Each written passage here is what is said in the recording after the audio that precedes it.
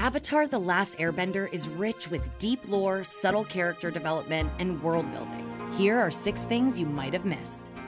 Number 6, Moonlight Kiss.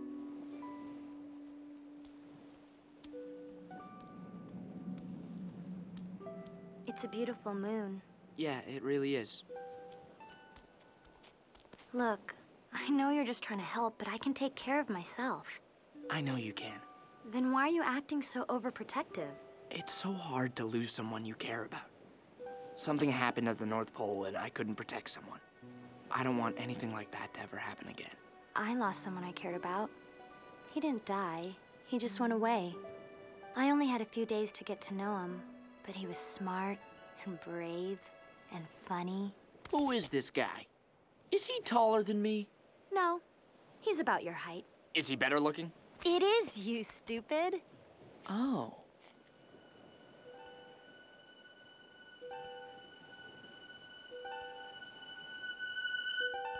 I can't. I'm sorry. Ever wonder exactly why Sokka refused to kiss Suki? You might think that it's because he's not over his last girlfriend, Yue. She's gone. And you'd probably be right. But did you ever notice that technically Yue is in this scene? That's right. Technically, Yue is right there. Back in the Book 1 finale, when General Zhao destroyed the Moon Spirit, Princess Yue had no choice but to take its place and effectively become the moon. Goodbye, Sokka.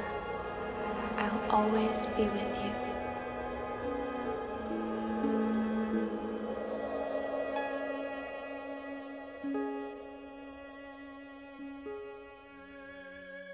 Which means she would be right here watching over Sokka and Suki as they kissed in the moonlight. No wonder Sokka's uncomfortable.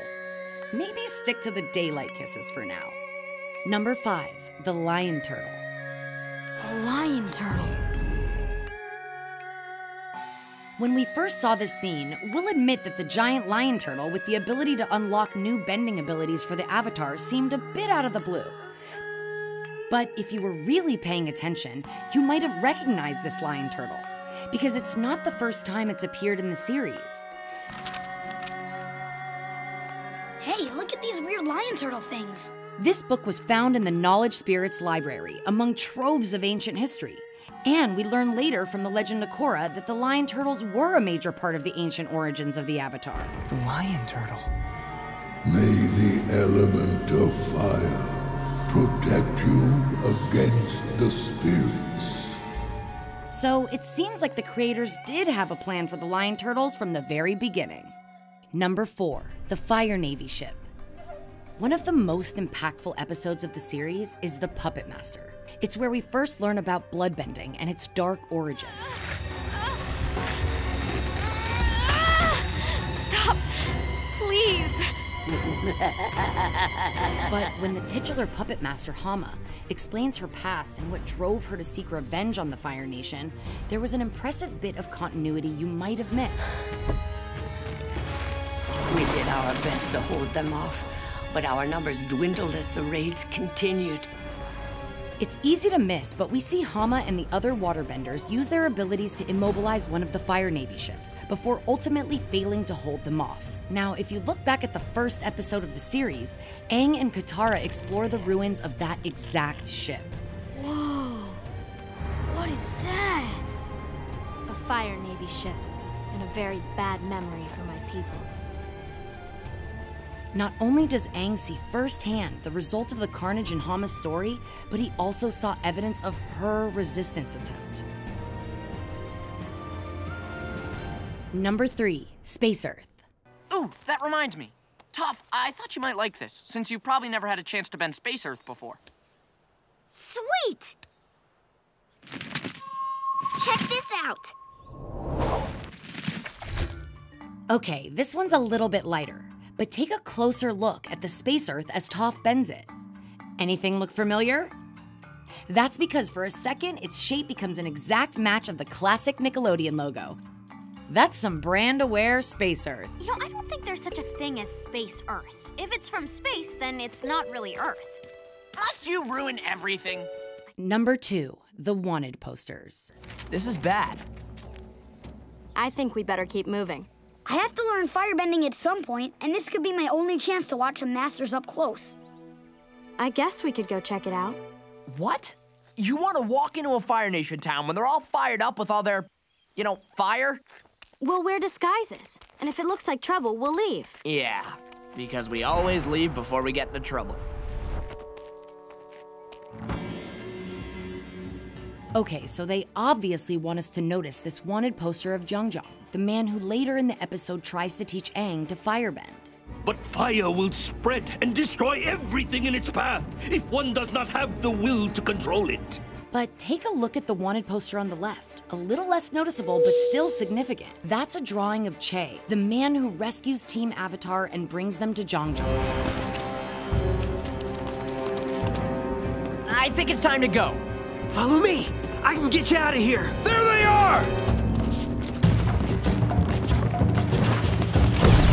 And if you look even closer, a wanted poster for the Blue Spirit, who just a few episodes earlier freed the Avatar from General Zhao, just before we learned he was Prince Zuko in disguise. So this post is actually full of wanted firebenders. Number 1, Ying, Than, and Hope. She sounds healthy. She's beautiful. It's so squishy looking. What should we name her? I want our daughter's name to be unique. I want it to mean something.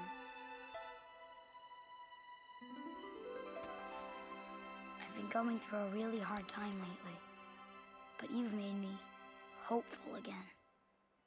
I know what I want to name our baby now. Hope. That's a perfect name. Hope.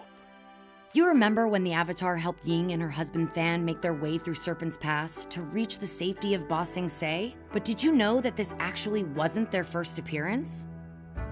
In Zuko alone, they're the same couple that Zuko considers stealing from.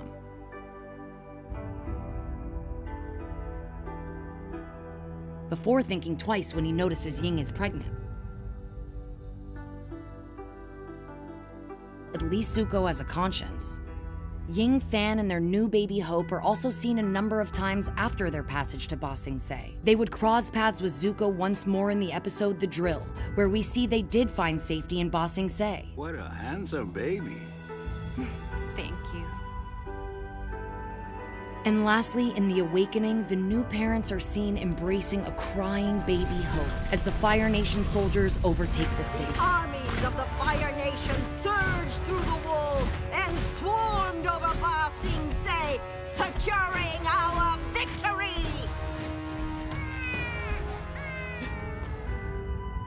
Truly heart-wrenching. With so many references, callbacks, and Easter eggs, it's easy to miss some of these finer details. But it's that attention to detail the creators put into the show that makes it feel like such a rich and lived-in world. Wow, this is amazing to watch. Kinda makes you realize how insignificant we are.